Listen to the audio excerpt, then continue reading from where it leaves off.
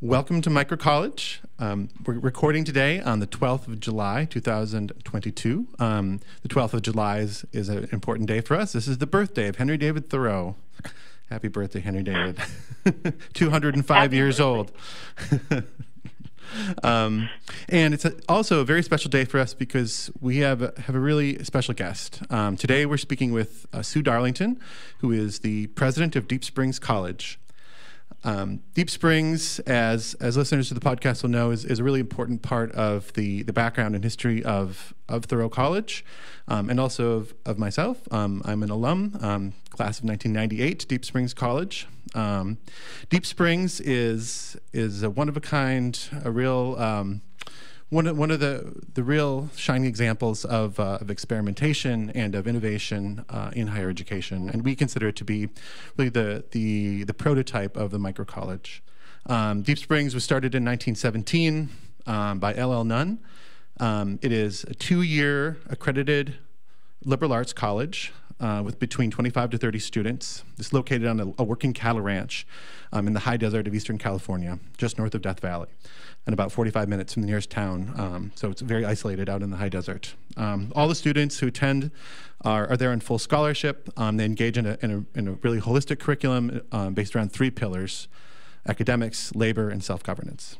And the goal of Deep Springs, very clearly stated from the founder down to the present day, is to prepare people for lives of service to humanity and to what the founder called the moral order of the universe. Sue Darlington has been the president of Deep Springs College for 2 years now, since 2020. And before that, she was a professor of anthropology and Asian Studies at Hampshire College in Amherst, Massachusetts. Another really noteworthy example of innovation and experimentation in higher education. She was a professor there for 30 years. Her research focuses on socially engaged Buddhism, and particularly on the interactions between environmentalism and Buddhism in Thailand. Welcome, Sue. Thank you. Thank you very much. Yeah, it's a real honor to have you on. So we like to start here on the podcast with a biographical question, and I just like to ask you to reflect back on your own education and specifically, what you were doing in the years right after high school, 18 to 21, when people are typically in college. I was pretty typical. I was in college. I followed coming out of a family that is heavily focused on education. I think all of my grandparents, some of my great-grandparents, and all my aunts and uncles, and many of my cousins were all educators of some kind or another. My great-grandmother attended the University of Michigan in the 1890s. Oh, wow. So it was kind of expected. You go straight on to college. And I went to Wellesley. It was where my mother was teaching chemistry labs, and I got a free education as a result. Fantastic. And kind of made it a no-brainer choice to go there, and lived on campus and immersed myself in both academics and just the life of being in college. Yeah. When you think back to that era, what were the things you remember valuing the most? What were the richest parts of that college experience? Probably 2 stand out for me. One is I had an absolutely amazing advisor. I took a class with her my first semester, and I hadn't decided what I was going to major in, but I took her intro to anthropology and declared my anthropology major before the end of that semester. And she just really encouraged me, motivated me, was an incredible example. The other real memory I have is less directly academic, which is I ended up joining the Shakespeare Ensemble of MIT, where we had cross-registration. And not being a Shakespeare scholar in any way, not being a literature major or an English major, I was fascinated by theater and became fascinated by Shakespeare in particular by working with this group of students and a really strong director. So this is a performance-based program. Yeah, Absolutely, absolutely. And I worked on the crew, and occasionally I performed, and we travel. In addition to putting on shows at MIT, we traveled up and down the East Coast, performing mostly at other colleges. And I guess, again, similar to my academic experience of having a really strong mentor, was having a strong mentor in our director, and being challenged to do things that I didn't necessarily know I could do, and being challenged to do things that maybe I wasn't the best at, but I could definitely improve at. And that influenced a lot of my approach to teaching from that point on. Yeah, when I reflect on my own career as a teacher, I think about theater experiences as being really important and formative in that. And can you draw the lines there between your performance experience in college and your teaching career? Absolutely. I have a pretty good story about that. Right after I graduated from college, I worked for 2 years as an editorial assistant for a classical archaeologist at Harvard. And when I decided to go to grad school, I asked him for a letter of recommendation, and he gladly wrote it. I didn't see it for several years when I was already at the University of Michigan in grad school, and for some reason I was able to see my file that they had, and I came across this letter from Professor Hanfman, and it didn't say anything about how I was as an editorial assistant, anything about my writing, or the things that I had expected that he would be emphasizing because I worked for him. What he wrote about was the fact that I was doing Shakespeare performances, and that therefore he expected I would become a really strong teacher. And that's all he said in the letter, and I got into that program. And it was a recommendation based on future development. Exactly. But coming out of the Shakespeare, he said, anyone that can perform Shakespeare and do it so consistently, because I'd been doing it at that point for 5 years, he argued that if you can stand up in front of people and perform Shakespeare, you can stand up in front of people and teach.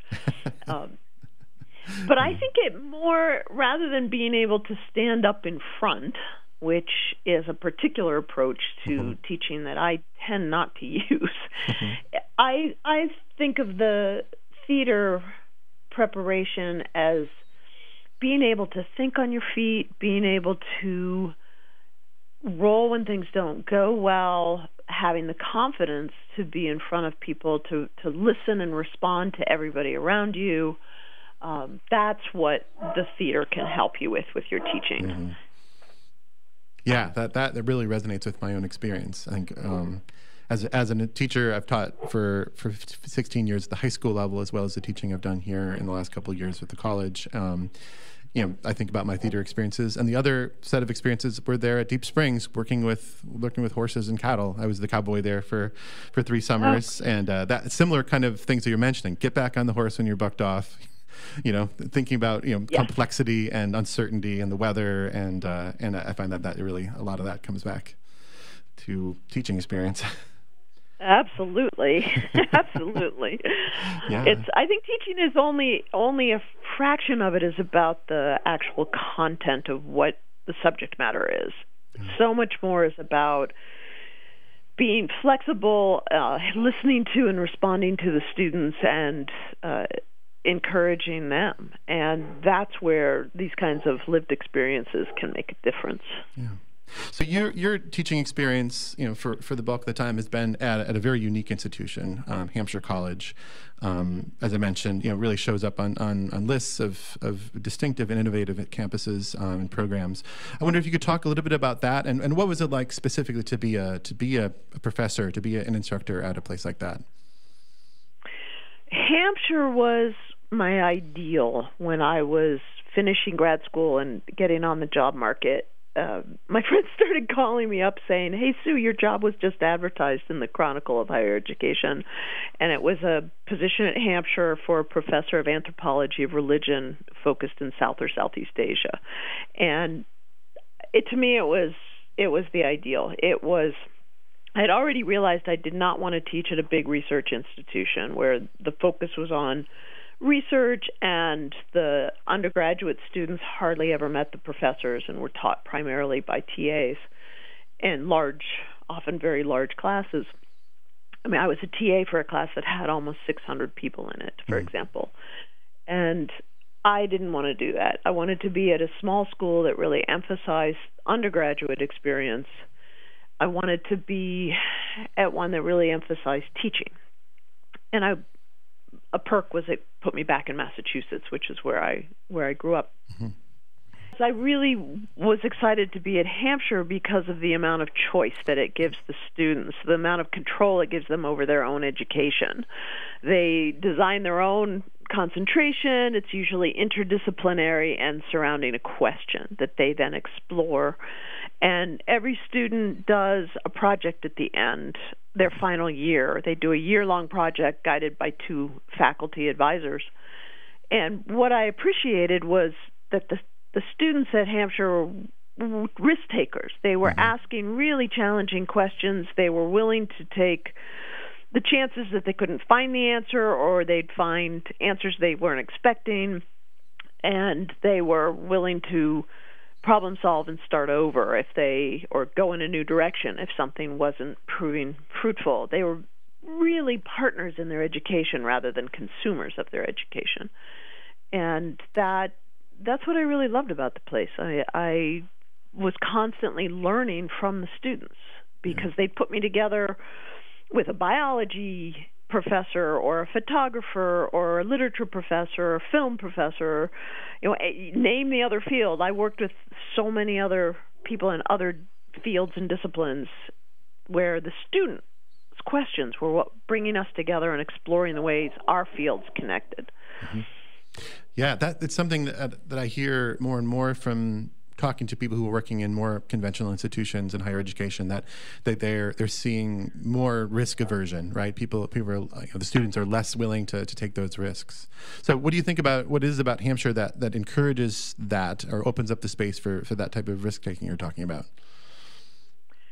I think a lot of it is because there's a genuine belief that the students can do it, that the students should be the ones driving their learning, and that you learn most by taking risks. If you take the comfortable route, the obvious route, and say, well, I just want to learn this body of knowledge, and you don't go anywhere new. You learn what other people have already figured out.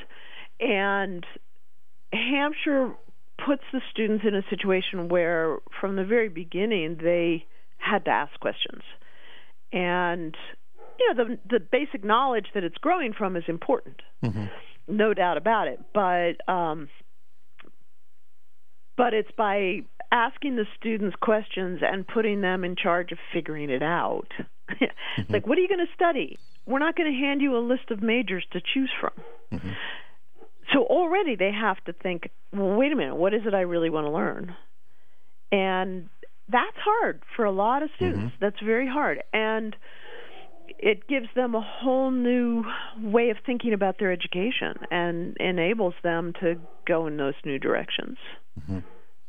Yeah, it seems to be also, my sense is that it really demands of the instructor, the professors, the kind of willingness to really mentor on an individual level that you were talking about, really benefiting from in your own college experience. Absolutely. Is there? I'm curious, at a place like Hampshire, what is the collaboration or colleagueship among the faculty? Are they talking about how to do that? Is there a craft of teaching that's being cultivated at an institution like that? Yes. They have a center of, I think it's called a Center of Teaching and Learning, and in some institutions, they go in and they film people and they tell them how they could be better teachers. At Hampshire, they ran workshops. They would bring us together in small groups and do different kinds of exercises to brainstorm, to talk about and share what works, what are the challenges we were having in our classes or in our advising or our work with the students in their final year. And what are some of the techniques for teaching that are being done elsewhere.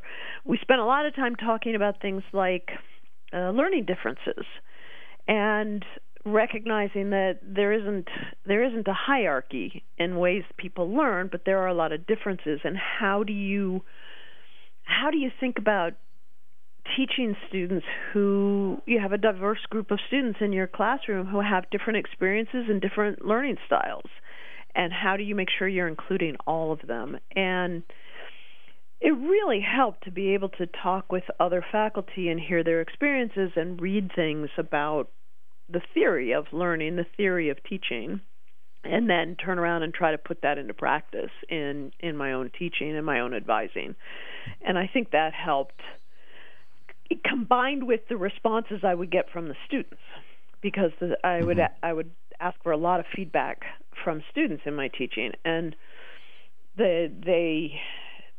you could tell whether what you were trying out is something new. Is it working, or is this just going way off the track, right? And modeling for them that maybe that wasn't a great approach. Let's try something new. I can make mistakes. I'm still learning, and we can learn together. And I think that's another way that the students would get more able to take those risks. They'd see us taking risks.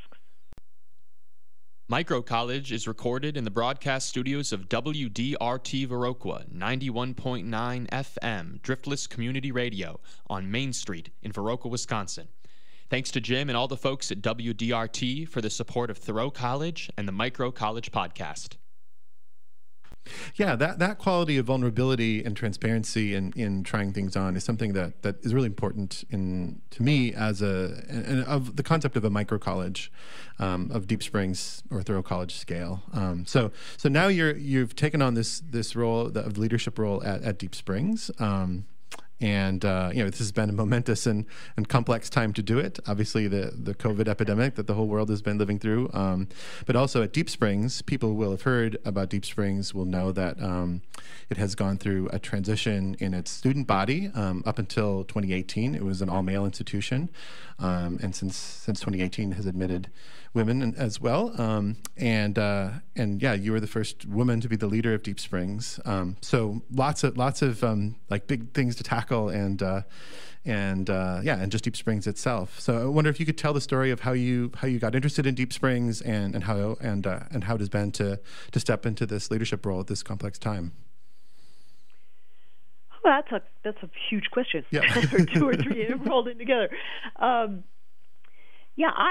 had only heard peripherally about Deep Springs. I knew the name when the search firm that was looking for the president for Deep Springs called and asked if they could speak with me. And apparently they reached out to some other people at Hampshire as well. I think they saw Hampshire as a place that, because it has this different approach to education and more focused on risk-taking and giving students a lot of control over their own education, I think they were thinking, okay, somebody that's connected to Hampshire will have an understanding of, at least partial understanding of what Deep Springs is doing. Mm-hmm. And the more I started researching into Deep Springs, the more excited I got about this place. I mean, I loved Hampshire. I started there right out of grad school. I figured I would retire from there. At that moment in time, Hampshire was struggling over enrollment, over some bad choices by the administration, and was trying to figure out how to shrink the faculty without laying people off. And I had a twofold motive for applying to Deep Springs. One was I could help Hampshire, because I'd been there so long that if I left, my salary could help more than one faculty member stay. But it wasn't just leaving Hampshire. It was, I wouldn't just go anywhere. I looked at Deep Springs and thought, oh my gosh, what a concept. What a place. And I visited here early on in the process. They brought some of the candidates, not simultaneously, but they brought candidates out to the college so that we would have an idea of what we might be getting into. And it's almost impossible to describe Deep Springs without experiencing it. and the location, how isolated it is, and also the intensity of the living experience. It's a very small community. You're living on top of each other. It's hard to get away from each other. And that for the students, the intensity of the educational program, really rigorous academics, the labor program, and especially the self-governance, where they have to take so much responsibility for the whole student body, and also contribute significantly to major things at the college, like hiring faculty and selecting the new students. Mm-hmm. And you can hear that intellectually and say, wow, that's kind of cool. But until you come out here and talk with the students, it's really hard to grasp what that entails. And that trip coming out here and talking especially with the rising second-year students, it was in July, so they had just started their second year, and were the student leaders, and talking with them about what self-governance is and how it works, and watching them wrestle through an argument in the student body was so exciting in terms of the maturity level, the different angles they brought to the argument, just different ways of approaching it. And I was really incredibly impressed and said, yeah, I really would love to be part of this.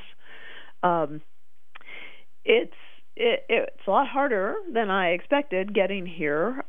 Like you said, I arrived in the midst of COVID and some really difficult decisions, and the students were convinced, because we're so isolated, that they were invulnerable to COVID, but they're not, and we're not as isolated as they think in many ways. I mean, staff and faculty are going in and out of town on a fairly regular basis on college business and personal business, and the students were traveling over breaks, and I learned fairly shortly after getting here that the heating system in the dorm was not functioning properly and was recirculating inside air around the whole dorm. Mm-hmm. And I was really worried that once they traveled over winter break, that if one student came back with COVID, this is before we had vaccines, right? Right, those are students traveling all over the world, right? This is really a global people come to a small isolated place. Yeah, and then coming back. And we actually saw that this January, where they did travel and they came back, and I'd say over about a 3-week period, 17 people got sick. And we had to isolate people and then cover. They were amazing, because they just leapt in and covered each other's labor and kept make sure that people who are isolated and sick were getting fed and taken care of, and just jumping. The fence team came in to cook because the team helping in the kitchen all went down because they were all living together and working together, and so one got sick, they all got sick. And in some ways, a crisis is especially good educational opportunity, or as long as everyone makes it through. I mean, that's a exactly. Yeah. So it's been a challenge. I mean, I sent the students all away for the winter of 21, so January, February, and some of them came here to Viroqua. Yes, yes, and they really, the alums stepped up and provided internships and independent studies, and some of the students did remote classes at other institutions. Mm-hmm. We actually had one visiting faculty member. She was coming here for that spring, for January through April, and she had sublet her apartment, so she had to come out here, even though none of our students were here anymore. And she ended up teaching her class remotely to our students who are elsewhere. She's on the Deep Springs campus, the students are elsewhere. It was, and actually, just yesterday, one of those students was telling me what an excellent class that was. But yeah. It was not the typical Deep Springs situation, and fortunately, it was only for one term. And when they came back, they were more determined than ever to not repeat that, and just jumped in to really figure out how do we plan for COVID. And then when it hit in this past January in 22. Their plans worked, and even though people got sick, they did. I think they controlled it. I think if they hadn't had the plans they had set up, even more people would have gotten sick. So I was really impressed with how they pulled together and made that happen. And a lot of that was motivation to make sure that I wouldn't send them away again. Yeah. They were not happy with me for that, and that lingered for quite a while. Yeah, I mean, being the president of Deep Springs, I mean, is a unique position because of self-governance and the size and intimacy of that community. And I think I'm wondering if you can. I mean, how did it compare to being a professor at Hampshire? Was that, what would prepare a person for that role? Not much prepares you for this role. It is. You have to have a thick skin here, believe me. I was dean of advising at Hampshire for a couple of stints, and I think that prepared me more than just teaching. I think the teaching helped because I had a good working relationships with my students and a lot of collaborative relationships with my students at Hampshire. And that kind of working relationship is important here. Mm-hmm. But being the dean of advising meant that I was in a position at Hampshire where I saw the struggles that students could have, mm-hmm.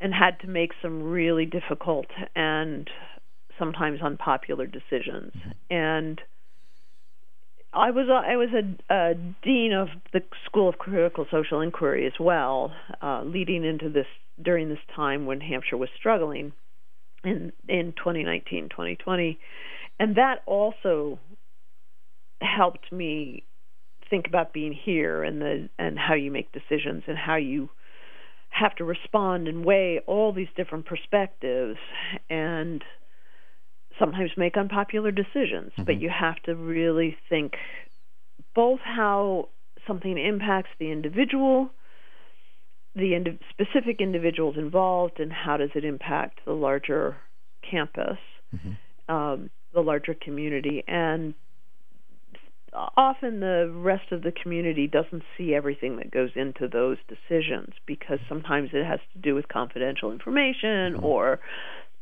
just things that are going on behind the scenes that the students in particular might not see. I mean, even at Deep Springs, where they're very involved in so many aspects of running the college, they don't always see everything that goes on behind the scenes. Mm-hmm. And they're not party to all the conversations that have to happen when you're making a tough decision. Mm-hmm. And that gets frustrating for them, and then they turn back around and can be quite critical in the process. Mm-hmm. And it's a learning experience, and it can take a lot of time to play out because it has to be done very carefully, and that many decisions have to happen slowly because everybody has to be consulted, mm-hmm. and everybody needs to be heard. And it's very hard here to just say, this is what's happening. Yep.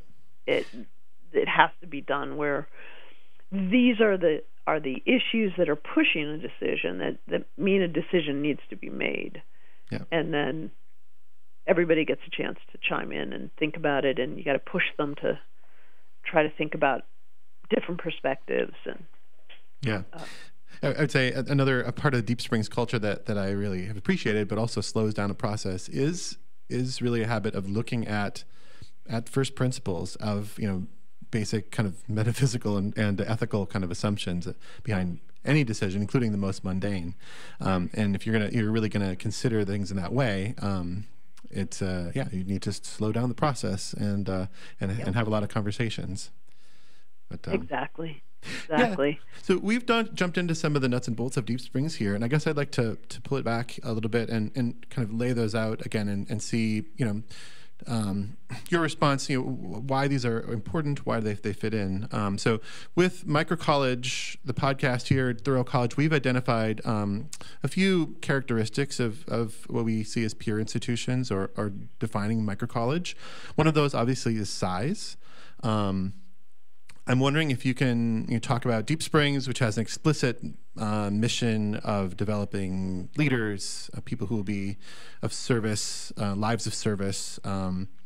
How does a very small institution, again, Deep Springs, when I was there, I had about 25, 26 students. It's been, in the last few years, maybe up to as many as 30, but very small group of students. How does that support that mission, that small size?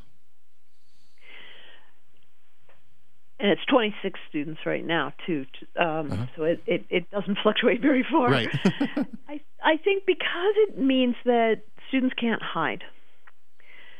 It's small. It means every student has a role in the college, has some kind of a role, and what they do has effects across the rest of the community.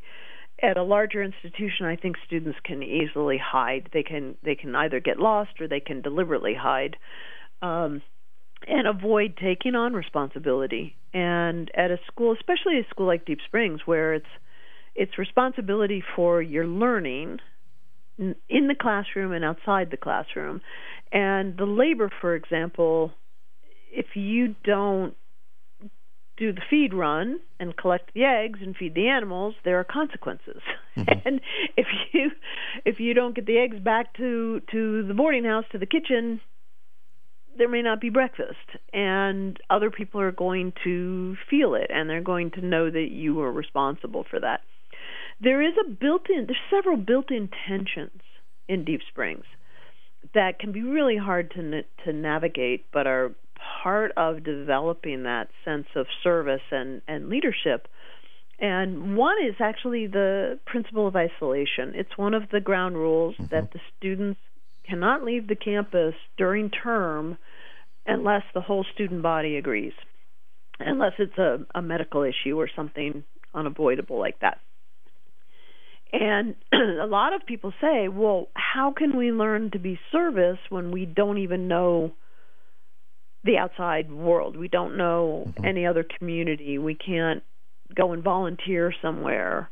How are we learning service? And my what I've come to recognize here is you have to be of service to yourself and your own community before you can be of service to others.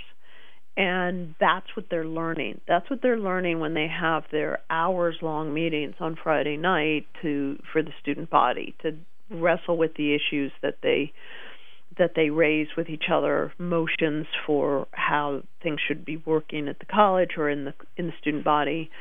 And they learn how to take roles. They learn how to respond to each other. Hopefully they're learning how to listen to each other. And those are basic skills that you need to be of service to others. Mm-hmm. And so I think the bigger size, the harder that would be. Mm-hmm. So another kind of implication of size, I think L.L. Nunn's theory of change, you could say, was an elite one, right? That this is an intense focused education. It's fully paid for the people who are there. It is rigorous in all kinds of different ways. But the intention is that this is a group of people who will have an outsized impact on the world and the state of the world. Is that how does that theory work out in practice? And is that how you understand it, the mission? Absolutely. And what counts as service, I think, is really broad.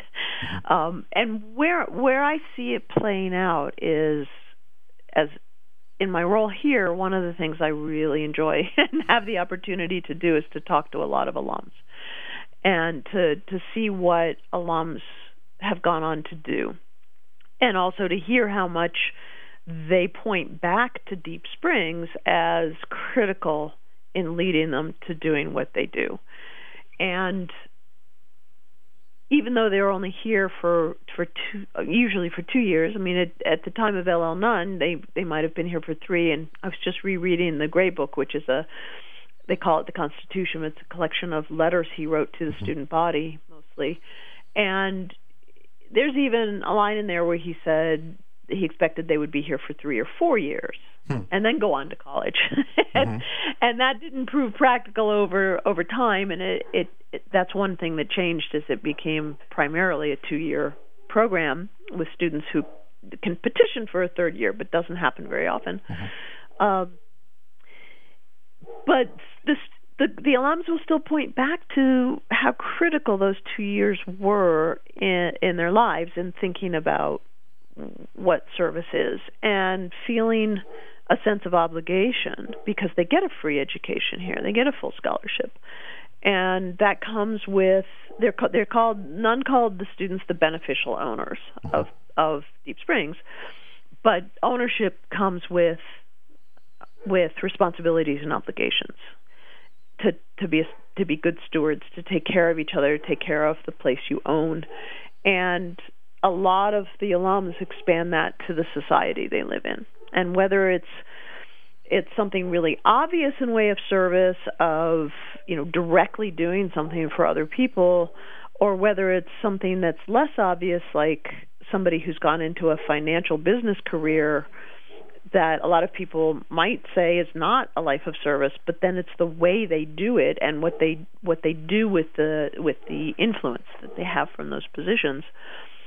They turn it into a form of service, and they're aware of what the impact is. And that, I talk to many of these alums, they point back and say, well, it was the challenges at Deep Springs that made me start thinking about this and made me start realizing that I had this obligation. Thoreau College is a leader in an emergent movement dedicated to the renewal and revitalization of higher education through the creation of new, humanly scaled institutions with holistic curricula known as microcolleges. Thoreau College, higher education for the whole human being. I mean, L.L. Nunn himself was a businessman, and there's certainly been a lot of people who've started and run businesses, engineers, but also members of Congress and journalists and academics. And L.L. Nunn also, suggested people in manual trades, were also could be servants of the moral order of the universe as well. Absolutely. Yeah.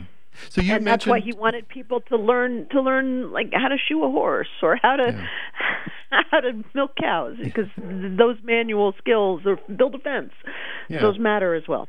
So that's another quality of microcolleges that we've identified is a holistic curriculum, including more than just the academic. At Deep Springs, this is expressed in the form of the 3 pillars, which includes academics, self-governance, which you've spoken out a little bit, but also labor. So maybe could you say a bit more about how labor works there, and then how does it fit into this bigger mission and vision of the college?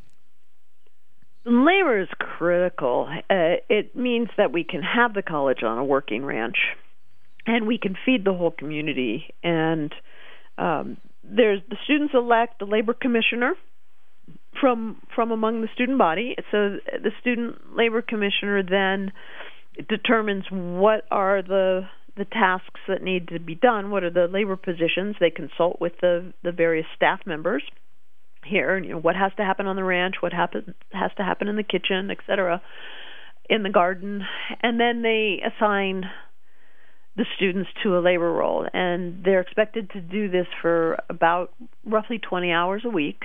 It can get more if you're moving wheel lines in the fields for irrigation and the wheel lines are not cooperating. You have to keep at it until you can get it fixed, because otherwise the crops die or you flood them or something else goes wrong. And the role it plays is one, it gets them outside their heads. The students are incredibly intelligent here and really take their academics seriously, and they read constantly. And one of the common questions here for anybody new that shows up on campus is, tell me about a book you're reading. What's been an influential book for you? And then they'll really push the person on it. If why? What did this author say? What are the ideas? But doing the labor, it pushes them outside their heads. They're still thinking. They have to problem solve. I mean, you think about moving a wheel line, these long irrigation lines across the fields, and they're hard to move. They have to be perfectly straight. There's all kinds of connections that can go wrong. And it's hard manual labor, but it also requires problem solving. It requires responsibility. If you see a geyser going out in the field and you're on farm team, you run to go see what went wrong. Why is the water going in that direction where it's not supposed to be? Or if a connection breaks, you have to fix it. If you're a cook, you've got to be there and figure out how to feed 40-some people. Mm-hmm. And what's the menu? Do I have enough to do it? I mean, I remember one student who was planning a pretty elaborate meal, and for whatever reason, the oven was not cooking what she had in the oven fast according to her plan. And it might have been the altitude here, who knows what it was. And yet she knew that at 6 o'clock she had to have dinner out. And so while that was cooking, she suddenly had to make a whole nother meal. And, the one that she was cooking ended up getting reheated and served the next day. But it means that they might be studying Aristotle, or right now they're reading the Iliad, and they will at lunch, they'll be talking about things coming out of the Iliad and sort of make connections to the challenges they have in labor, or some of the social issues that might be going on campus. And it just helps them think about what they're learning in a different way, helps them step back from it and put it into broader contexts. They often have to work as teams on their labor. There's only a handful where they're working really independently, as one person. They have to coordinate. They have to learn to listen to the supervisors, to the student leads of their team, and then take responsibility for making sure that it's done and done right, and figure out what went wrong if something happens. And I think that fits into the larger mission in many ways. I mean, it helps them think about what is service and all the different things it can mean. It means they have respect for people that do manual labor, and they recognize that it's a valuable part of what makes society work, and they respect each other. They have to work together. Although they can be pretty critical of each other if they think somebody's not carrying their weight. Right, that's part of it. Yeah, when I reflect back on my experience, I think all the aspects of Deep Springs, but certainly the labor, had the effect of really encouraging the attitude of humility. Often, the students are often the smartest kid in the class back home, right? They are people who are accustomed, especially in academic realms, to doing very well. They're very verbal, very the application process involves a lot of writing and a lot of a long oral interview. So things that privilege words and kind of form academic skills.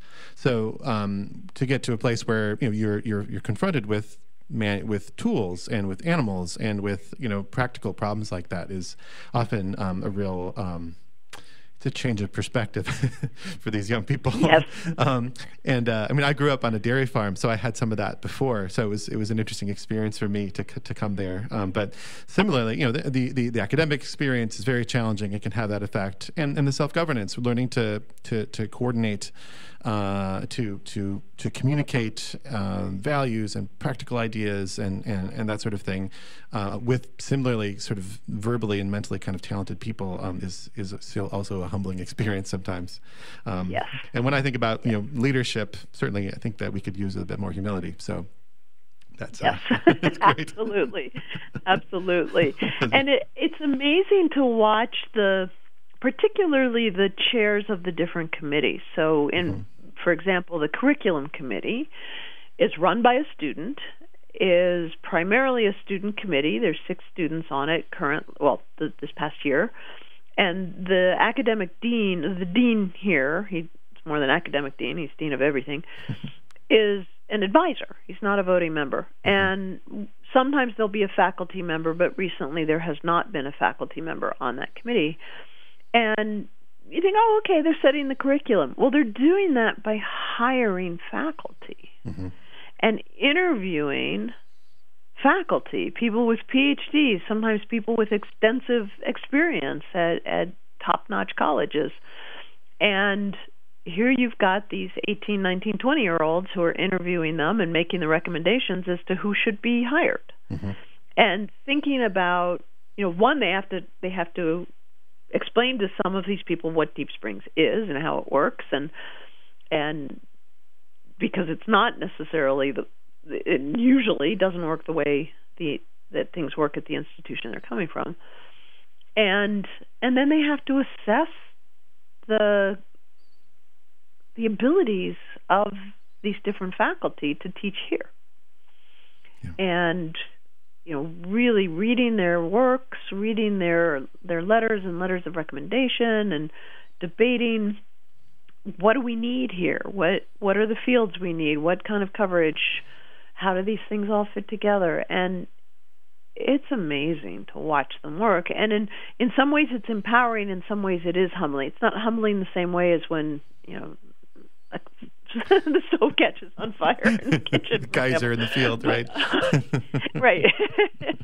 But it can be humbling in other ways, because they're seeing all of these incredible scholars who want to come teach here, and that they're in that position of making these key recommendations, and it's amazing to watch. With the admissions process as well, like you're putting students in the position of making consequential decisions for people's lives, right? Including their own lives, but also the students who are admitted or not admitted, as well as the faculty. And that's high stakes, and I think that's high stakes. Certainly part of the courage of the institution to put students in that position, as well as the manual things that they're doing. Yes. So we're before we got too late in this interview, I wanted to ask you a bit about your own work, which has involved Buddhism and environmentalism, and also I guess something that's near and dear to Thoreau College really is the relationship between spirituality, religion, and the environment and higher education. I wonder if you could tell a little bit about your research, and then also what role does spirituality play in liberal arts education? Yeah, my research is with Buddhist monks in Thailand who, based on their understanding, their interpretation of Buddhism, do social work. My original dissertation work was with a monk who did rural development and ran his own nonprofit, non-governmental organization that worked in 30-some villages to help farmers who were really poor. And that was in the 80s. And while I was doing that research, the environmental movement was starting in Thailand. And I became fascinated by the role of Buddhist monks. Were they concerned about the environment? Were they getting involved? Were they just focused on helping people achieve awakening and what their next life would be? And I discovered some monks who, and it's a minority, most of the monks are not doing this, but there's a growing number who see the connection between the condition of the environment, the condition of people, particularly farmers, who, in order to have an income, to have a livelihood, were needing to cut down more and more of the forest, and Buddhist teachings about relieving suffering. And these monks tend to say that, yes, the ultimate goal of Buddhism is to relieve suffering. I mean, you say it's the ultimate goal is to get out of the cycle of rebirth, achieve awakening, enlightenment, as it's commonly known in English. And they said, well, you can't teach somebody to meditate and work towards awakening if they're starving or worried about how they're going to feed their children. So, and you can't help them feed their children if they're destroying the environment in their effort to do that. And so these monks have done things like teaching different forms of sustainable agriculture, and just constantly looking for ways of helping rural people have enough, because they teach the middle path. He said, you don't need that giant truck or motorcycle, you just need a basic transportation. How do you find the middle way where you have enough and you're not going for so much that you're then causing others harm? And it's just a really fascinating approach to me that's very commonsensical, but also very difficult in a world that really pushes material well-being as the measure of success. And I see that that kind of spirituality ties into education, not necessarily any particular religious perspective. I think religious perspectives can often help motivate people in these directions. I mean, L.L. Nunn was very motivated by Christianity, but spirituality in general, thinking, what is the moral purpose of something? What are the implications of what I'm doing for other beings, and the ethics of what I'm doing? And that can come out of just sort of non-religious perspectives, but I think spirituality is a much broader word. Mm-hmm. And having a sense of, what do we learn from the natural environment? What do we learn from slowing down and taking the time to think about something that's bigger than ourselves? Mm-hmm. And spirituality helps us think in those ways. And I think that then contributes to education that matters, that's not just focused on the self. Mm-hmm. Yeah, to say, when I saw that you were hired as the president and read a little about your background, that intersection between, spirituality, Buddhism, and environmentalism was a really interesting mix with Deep Springs. Deep Springs is in this spectacular place, right? The Deep Springs Valley is it's part of the Great Basin, within sight of the Eastern Sierra, nearby to the oldest organisms on the earth, the ancient bristlecone pines. L.L. Nunn, in his writing, Deep Springs is definitely non-sectarian, not part of any church or any religious stream, you could say, and yet L.L. Nunn points to what he calls a theistic purpose, or the moral order of the universe. And part of that is actually the environment, the natural context, right? He talks about the voice of the desert, right, as one of the reasons that Deep Springs is there, and one of the things that students should be doing, listening to the voice of the desert. I'm wondering if that's, is that something that gets talked about there on campus? Is it how do people at Deep Springs understand that part of the L.L. Nunn legacy? I think they talk the most about the voice of the desert. They wrestle with what that means and how you listen to it, and what is it a voice of? Is it just listening to the coyotes howl, or is it really trying to listen to something deeper and bigger than yourself? And that's what I think L.L. Nunn was pushing them to do. He acknowledged that, yeah, you're going to hear the coyotes, you're going to hear the various animals, you're going to hear the wind, but it pushes you outside yourself. And they do talk about that. And my understanding is, in some periods of time that's been less focused on by the student body, and goes in cycles. And it's certainly currently there's a lot of discussion about religion and religious ideas here, and there's a number of people who do have their own practices, their own traditions that they come from.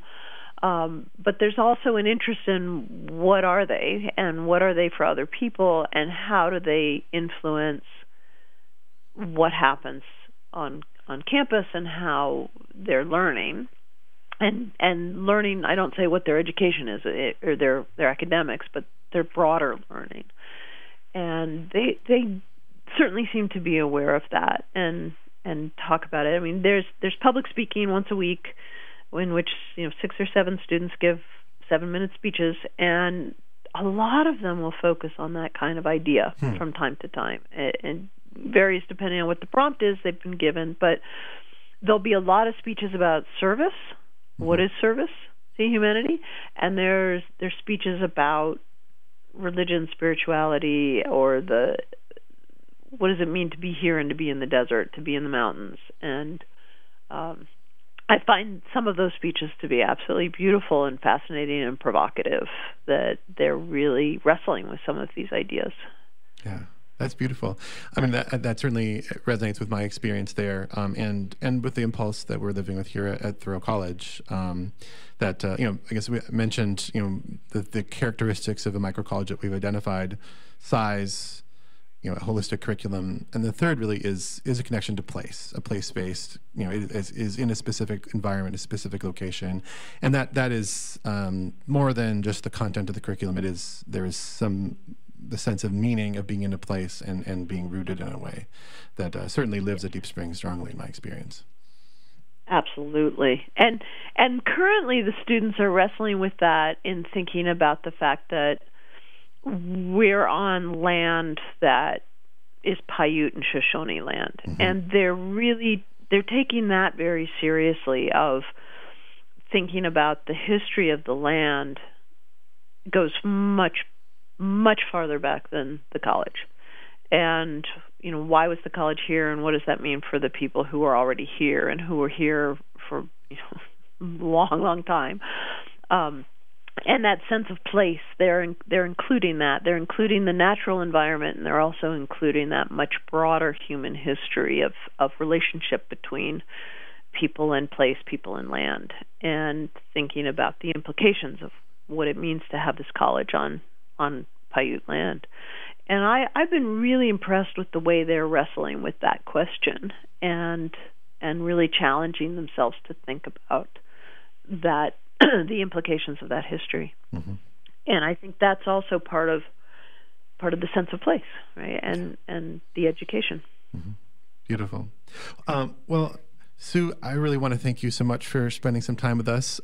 Deep Springs is our lodestar, is really important part of what inspires us, and to have the chance to talk to you and hear about the life of Deep Springs right now is it's a real privilege. Thank you so much. Oh, my pleasure. I mean, one of the things that I see as a responsibility of Deep Springs and of myself in particular is saying how it is such a small school. How do we expand the impact? How do we help and support other movements like this? Because it needs to be wider spread. So I really appreciate what you're doing, both at Thoreau and also with the whole Microcollege movement. Wonderful. Thank you so much. All right. Have a good day. Jacob. You too. Okay. Bye-bye. Bye-bye.